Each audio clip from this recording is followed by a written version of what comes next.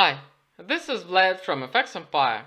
The pair remains stuck in the range between the support at 1.2665 and the resistance at 1.2720.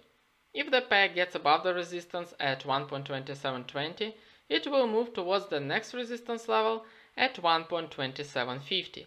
A move above this level will push the pair towards the resistance at the 20 EMA at 1.2765, which is followed by the next resistance at 1.2775, so the pair will likely face strong resistance in this area.